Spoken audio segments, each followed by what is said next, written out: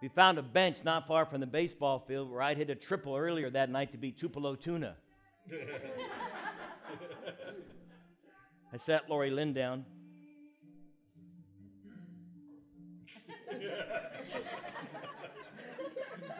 Then I got comfortable. And I said everything I know just to keep talking so Lori Lynn wouldn't suspect I was thinking of her breast.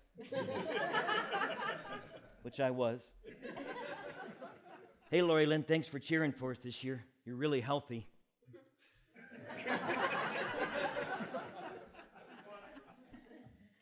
You're really great with those splits. Did they hurt? What are you doing this summer? Yeah, me too, sticking around. Be throwing a lot for baseball, then lifting weights for football. Well, Pop wants me weighing 200 pounds in the fall. Right now, 131.